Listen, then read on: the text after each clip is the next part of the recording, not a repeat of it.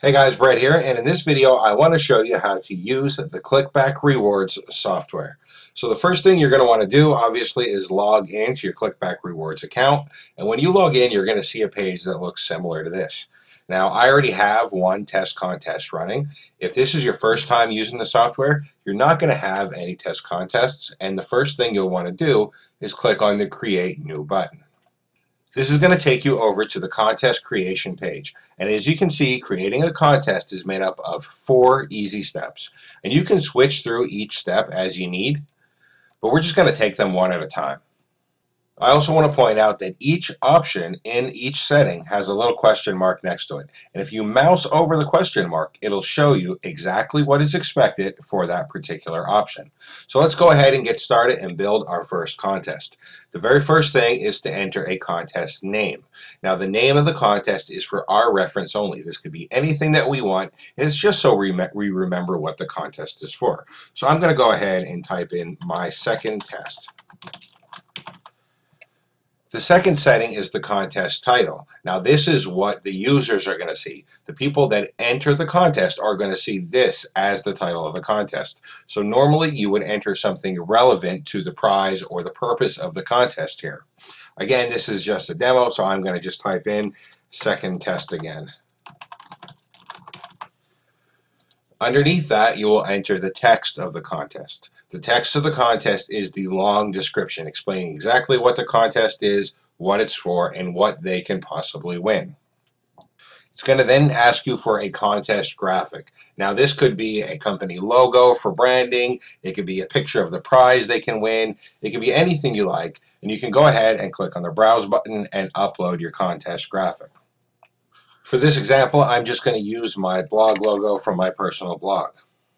If you'd like to have a YouTube video play as well describing your contest or trying to entice people to join your contest, you can go ahead and enter the video code right here. For this demo, I'm just going to leave out the YouTube video. The next setting is your target URL. Now this is the URL that you want to get traffic to. And it's important to note that this URL can be anything you want. You can use a contest to generate traffic to any URL. It doesn't just have to bring traffic back to the contest. It can send traffic anywhere you like. I'm going to go ahead and enter my blog URL just for a test. You're going to go ahead and select your contest start time and enter your contest end time. It's going to ask you for a social graphic, and a social graphic is the graphic that shows in a post if somebody shares it on Facebook, or if somebody shares it on LinkedIn, or somebody shares it on Google+, or somebody shares it on any of the social networks that will display a preview graphic. That is what your social graphic is for. You can enter the URL of any social graphic that you want, anything that you want to show when your contest is shared. And for best results, you should use a graphic that's around 650 pixels wide and 400 pixels high. Now, you can host your social graphic anywhere you like. Since this is just a demo, I'm just going to get the URL of a graphic that I pulled on Google doing an image search. So normally I wouldn't use a linked graphic from somebody else's website like this, but it is just a demo, so I'm going to go ahead and do that. I'll paste that in there. In this section, the final step is going to be to select your submit button. Now we have a couple of submit buttons for you to choose from, and you can select the one you want just by clicking on it. Once we've done all the settings in this area, we can go over to the next step. The next step is going to be your autoresponder integration. Now we automatically integrate with one of 3 autoresponders. You can choose Aweber, MailChimp, or GetResponse, and you can just enter your credentials into this area and we will automatically integrate with those autoresponders. If you don't use one of these 3 autoresponders, you're not out of luck. We do have the option to download a CSV of all your signups, so that way you can upload them to your other autoresponder. The third step is going to be to enter the rules and terms of service of your contest. And you can enter any rules that you need for your particular contest. You just use the WYSIWYG editor to type in your contest rules and the contest terms of service. Underneath that option, you're going to see what's called the Refer Blacklist.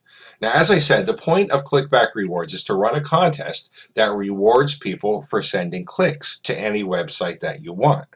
But sometimes you may not want traffic from a particular site.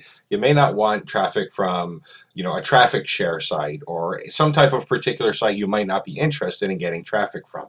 When you enter that site into this Refer Blacklist, clicks from that site will not count in the contest. For example, let's say I didn't want traffic from the traffic sharing sites, one of which is easyhitsforyou.com. I could just go ahead and paste in the URL right there, and any traffic that comes from that particular website will not count for the contest. It will not get the person that used that site to send traffic to my target URL extra chances to win. And if I want more than one website on my blacklist, all I have to do is separate them by a comma. The final step is going to be to select the background graphic that I want for my contest. And we have several graphics for you to choose from. You decide if you want to show a countdown timer on your contest, which counts down to the end of the contest. And you decide if you want to show the current stats of the contest. If you select to show the current stats, it will display the number of people who have signed up for the contest already on the sign up form for the contest. The very last thing to do is to enter the winner instructions. And these are instructions for people that have won the contest to let them know how they can get their prize. Once all of that is set up, simply click the Save and Exit button and you're done.